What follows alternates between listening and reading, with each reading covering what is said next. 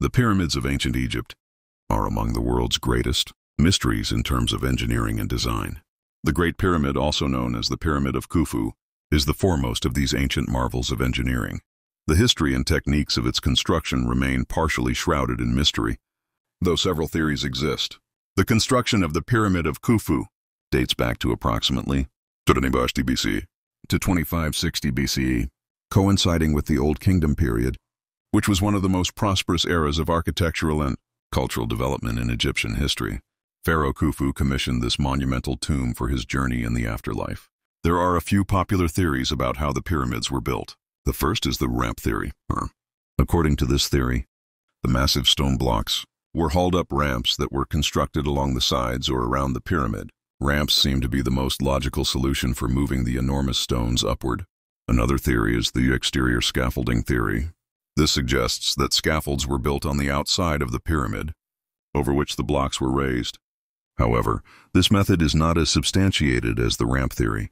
The scale of the workforce involved in the pyramid's construction is another topic of debate. Traditionally, it was believed that slaves were utilized, but more recent findings suggest that the laborers were well-fed, housed, and were actually a professional workforce. The primary material of the pyramid was limestone brought from the Tura quarries on the eastern bank of the Nile River. Additionally, the core blocks made of brown limestone were sourced from local areas. Harder stones, such as granite, were brought from distant regions, particularly Aswan. Hemiunu is considered the architect of the Great Pyramid. His plans were so impressive and precise that they astonish even today's engineers. The precision in placing each stone was nothing short of miraculous for its time. Modern archaeology and engineering studies are making significant contributions toward unraveling the secrets of these ancient structures.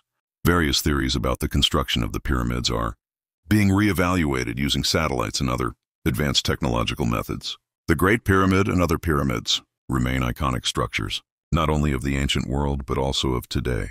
As symbols of humanity's boundless ambition and imagination, these massive structures continue to capture the interest of history enthusiasts and engineering aficionados alike.